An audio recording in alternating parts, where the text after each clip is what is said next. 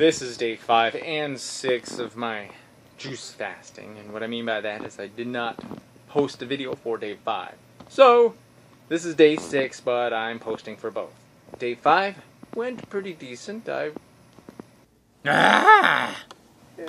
nothing to complain about, nothing really happened other than my stomach here and there growled. I grabbed some juice and things were fine.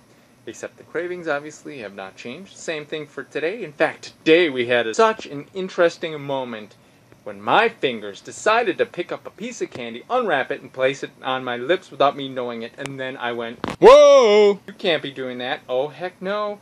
We're not going to give in.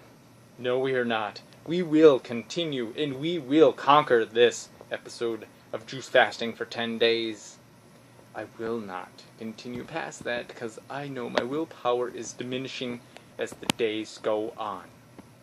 So what do I have to say to that? You think vodka in my juice would still be considered juicing? I will only do 10 days and then I'm deciding what type of food I'm going to be eating. I've debated on cheeseburger, pizza, steak, and I'm not sure what else, but I'm sure I'll find out. So anyways, if you could help me decide what type of food should I have after my 10-day episode, post your comments or questions below. Thanks.